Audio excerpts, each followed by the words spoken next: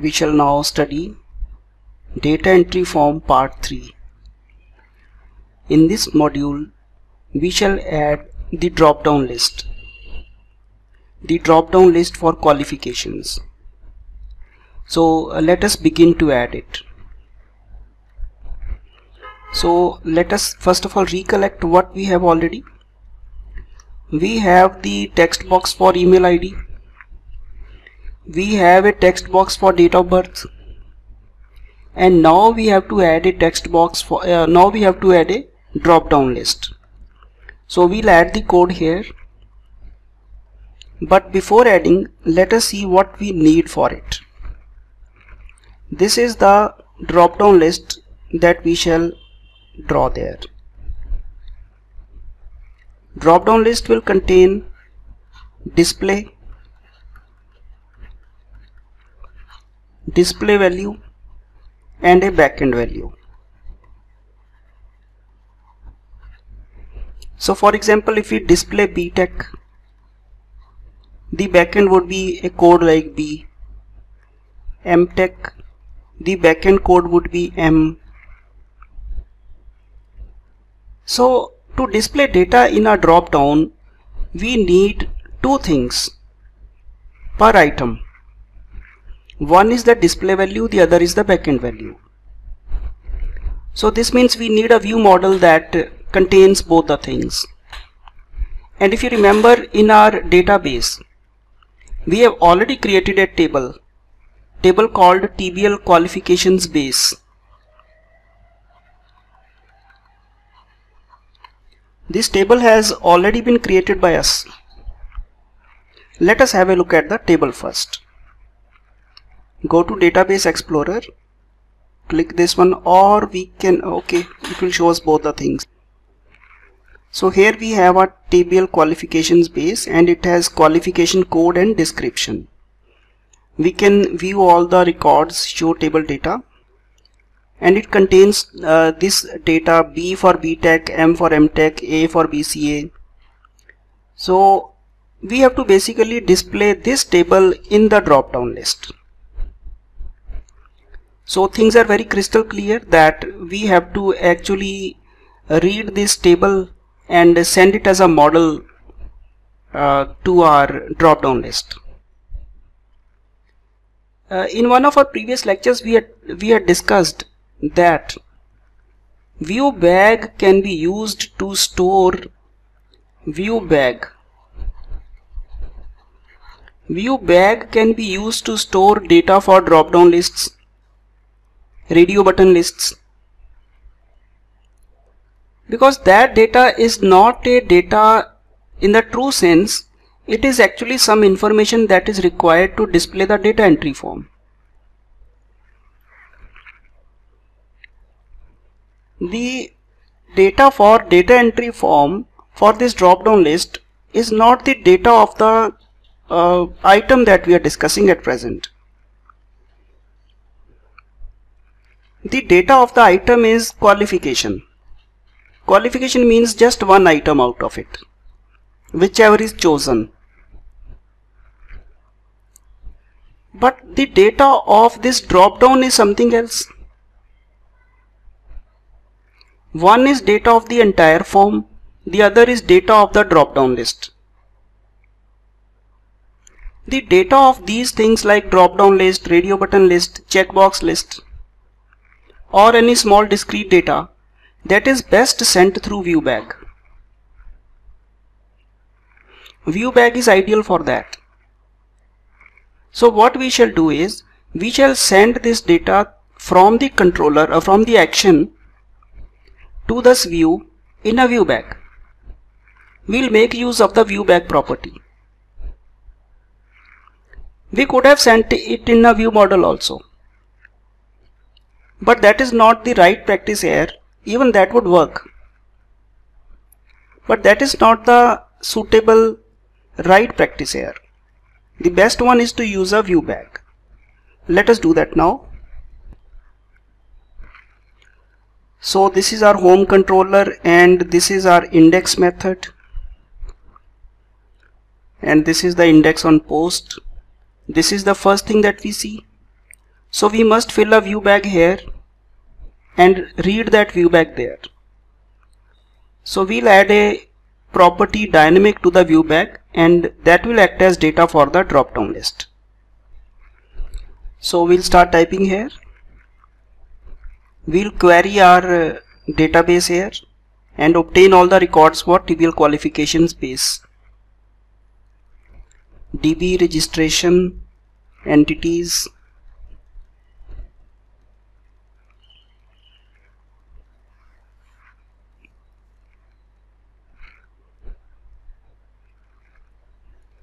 in our view bag we are creating a property called qualification list.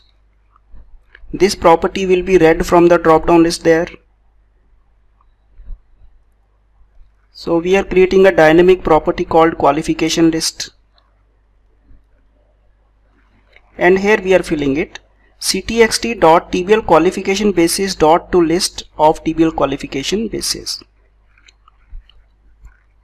So view bag will contain this qualification list as a property here. We are executing the query right now. This causes the execution also. So our final data will be stored here. If you do not cause the execution here, then execution might occur at the point where you retrieve this data on your view. But by that time this database would be closed, so it will give error. So you should be aware that when these queries should be executed here itself in the action method. Don't postpone their execution to the view. You already know when it is executed.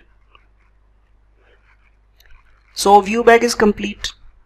It stores a list of all TBL qualification bases. And let us now go to our view to add the story for the drop down list. This is our registration form where we are going to include the drop down list. We already have one for a text box for date of birth. So beneath it we can create a TR tag. So I'll bring it to view. This is a TR tag, then TD for qualification label is there. Then we are writing HTML dot drop down list for. That is for which property? It is for the qualification property.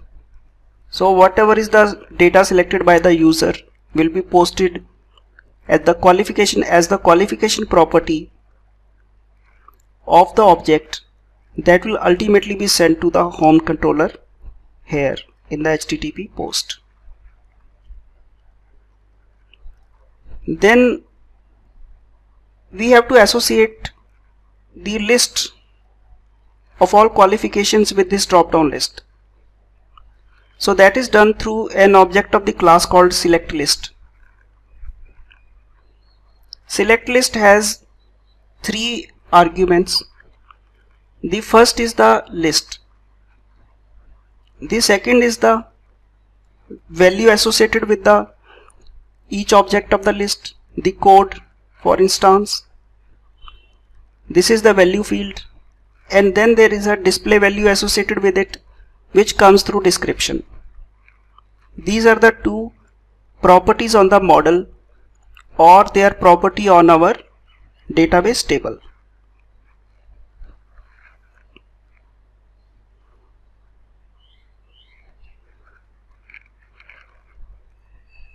So I repeat this once again. This is a that property of the model. Okay, see it this way. Viewbag.qualification list is a collection of what? It is a collection of TBL qualification base objects. This model has 2 properties. One is qualification code, the other is description. This is a collection of these type of objects, and this type has two properties. One property will go to as the value field, the other property will go as the description field. So description is basically the display value and qualification code is basically the backend value. So what is posted to your action method is the code. This description is for the viewer to see and code is for the database entry. So if this is clear, then we'll add one validation message for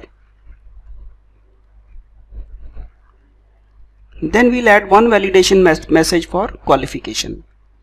So qualification is a required field and this validation message is added there.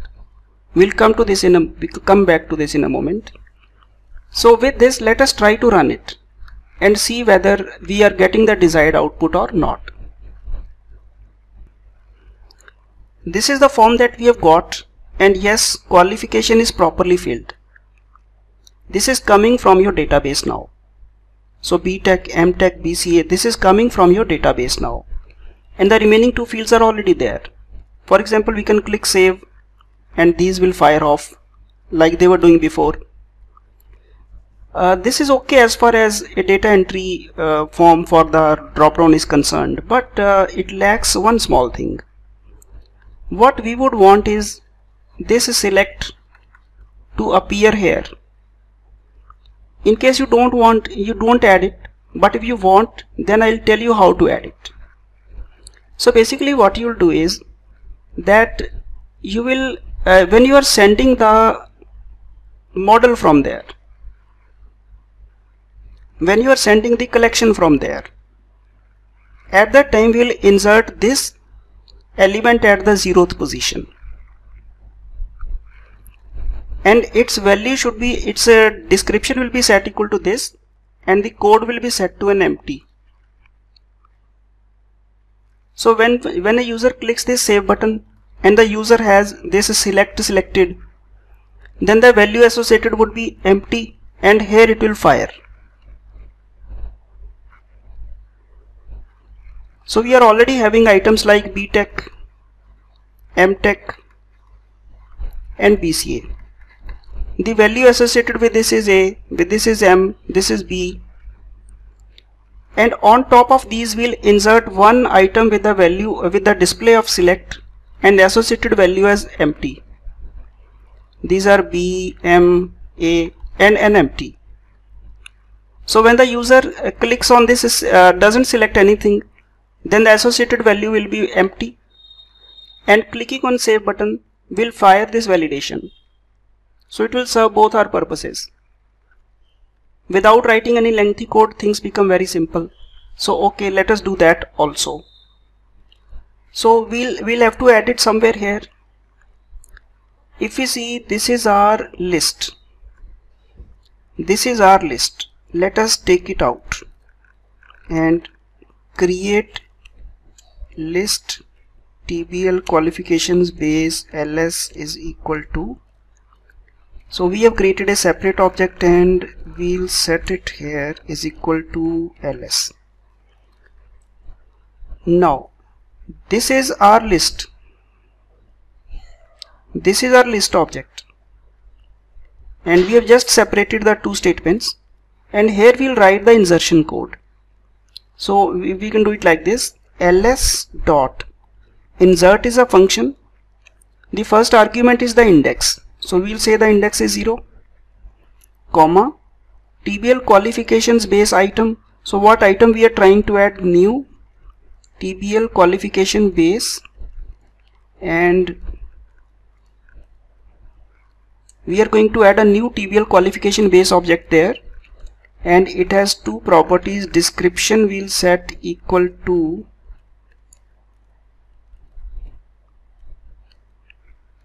and comma qualification code can be set as an empty string. So basically what we have done is we have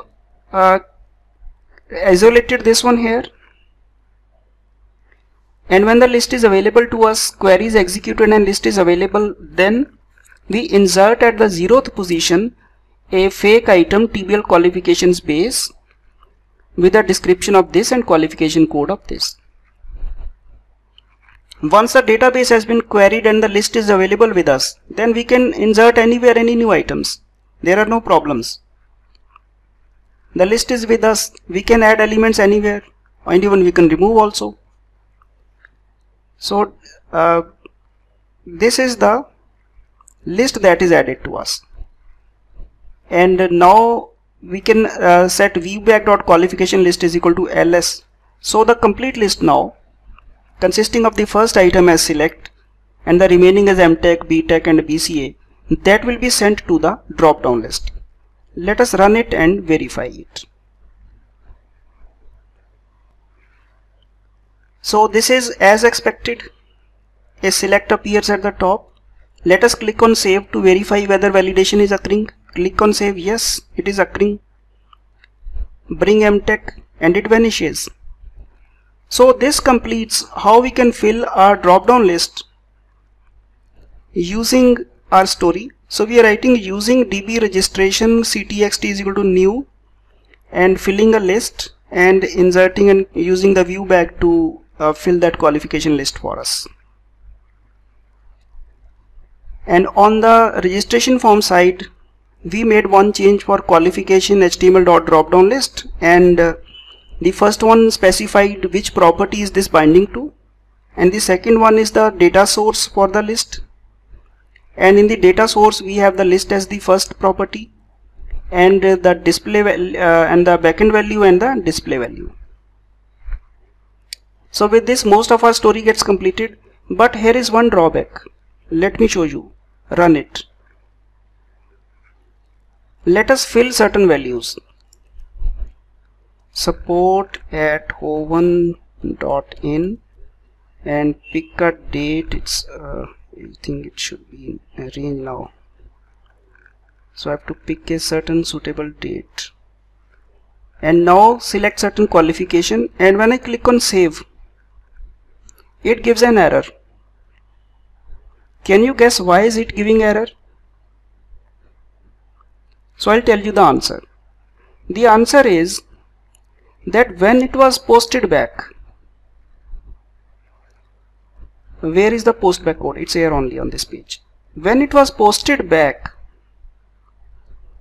then we didn't fill the view back, and this select list, this one had this as null here. So what would you do? You have to fill it. In case model is valid, we are in both the cases we are sending it to return view. So but in real case, if it is valid, then we would actually redirect the user to some other place. So ideally it should be filled here. View bag should get the property filled here. Ideally it should get filled here, but since in this case we have not written any return, we'll actually fill the view bag at this point. So what is the way out? Should I copy paste this?